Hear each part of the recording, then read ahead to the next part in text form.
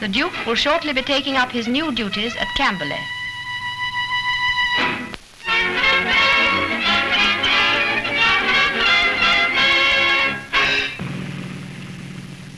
Here are the first film pictures of a machine which is the original of a new type of medium bomber to be adopted by the Royal Air Force. It has twin engines of 645 horsepower each and a top speed of 260 miles per hour.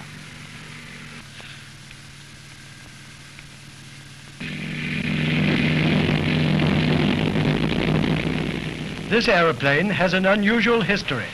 It was designed and built not for the Royal Air Force at all, but for the Daily Mail. Lord Rothermere, whose keen interest in national air defence is well known, desired to encourage British aircraft construction by ordering a machine which would surpass all foreign aeroplanes of similar type. The Bristol Airplane Company undertook to meet his requirements and succeeded so well that the Air Ministry asked to be allowed to experiment with the aircraft as the prototype of a new class of medium bombers. The Daily Mail at once presented the machine to the nation, and it is here seen in flight from a Royal Air Force aerodrome.